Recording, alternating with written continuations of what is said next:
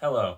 Today, for my TED Talk, I wanted to talk about the evolution of the octopus and how we can learn about ourselves by learning about it.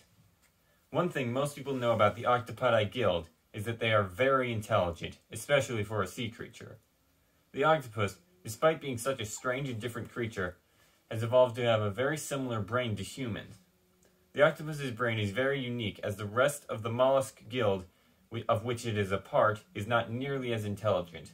In fact, the clam does not even have a brain. However, the octopus has 9 whole brains, one in their body and one in each of their arms. Imagine how smart humans would be if we had 8 extra brains. Though personally, I think we are big-headed enough as it is.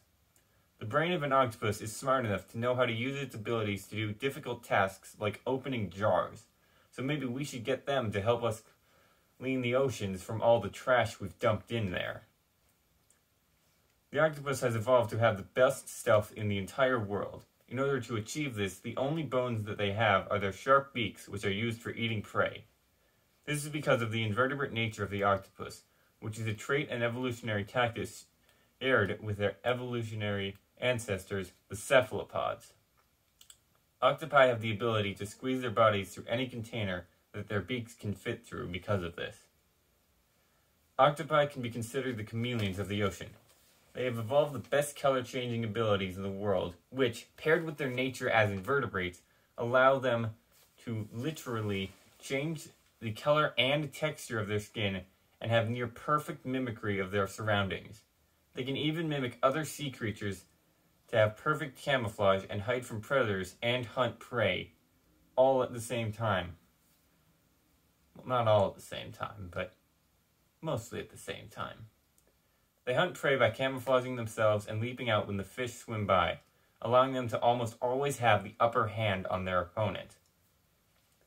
One amazing thing about their color change is that they are completely colorblind, yet they use their 9 brains to perfectly mimic their surroundings. Unfortunately, the extreme reliance on stealth means they have easily penetrable defenses. However, they are smart enough to avoid most attacks and get away very quickly if caught. With all these factors, it is no wonder why they are such a widespread and fearsome hunter. The octopus evolved from cephalopods, and while they are friendly and intelligent, like some humans, they can also be very annoying and troublesome. Some octopi prefer to be alone, while others are more social. Scientists have found that octopi changing to a darker hue means they are more aggressive, so keep that in mind if you meet one in a dark alleyway. Octopi are known to work together with each other. Notably, in Australia, octopi have been observed living very closely together and forming friendships and rivalries while engaging in a complex social interaction.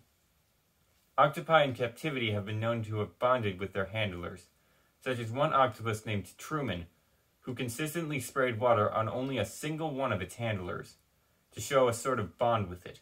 Another octopus, who had an antagonistic relationship with one of its handlers, continually sprayed water on that handler until they quit. Then, months later, when the same handler tried to rejoin the aquarium, the octopus recognized it and the handler had to leave again. Unfortunate, but true. Honestly, we could learn a lot about the octopus and from the octopus. Octopus are unique, intelligent creatures, and while they look very different from humans, they also have many similarities to us. I'm John Hubert, and thank you for coming to my TED Talk.